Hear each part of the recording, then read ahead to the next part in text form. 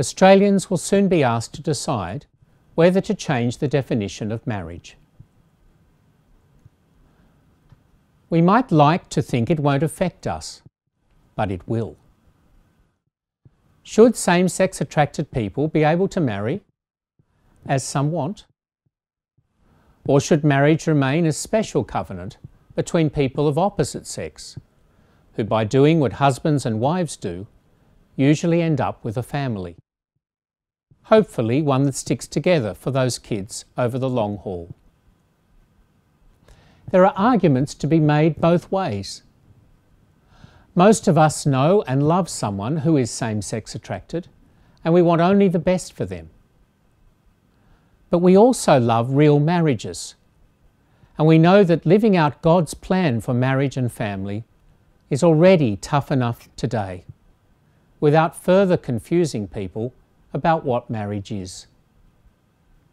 We need a sound marital culture to form people as good husbands and wives, loving mothers and fathers. We shouldn't be pressed to choose between loving homosexual people and loving real marriage. Christians rightly care about both.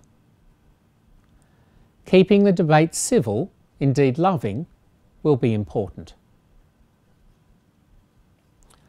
Most people who believe in traditional marriage are not bigots, nor are most of them clerics. Saying ministers of religion will be exempt is no consolation to the 99% of believers who are not ministers of religion. If the law is changed, will Catholic parishes, schools, hospitals and welfare agencies still be free to employ lay people who profess our values? Will they still be free to teach what the Church teaches about marriage and family? And how about people in business or the workplace? Will they be dragged before tribunals or otherwise bullied into accepting the gender ideology of our age? These are challenging times for the Church. They are times that require us to show courage and compassion in equal measure.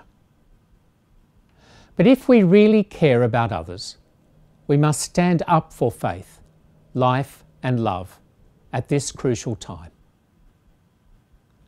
So pray, discern, act. God bless you always.